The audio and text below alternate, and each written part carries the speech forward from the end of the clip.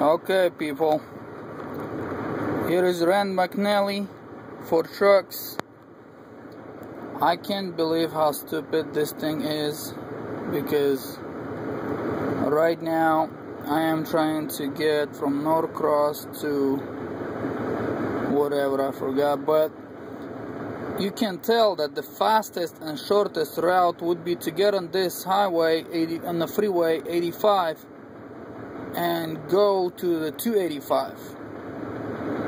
But this stupid thing takes me on the streets with the stoplights, and it is considering it thinks that this is the fastest route. See, fastest route.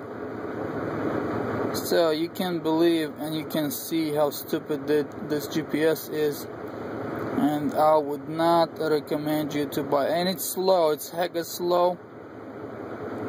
It's moving slow.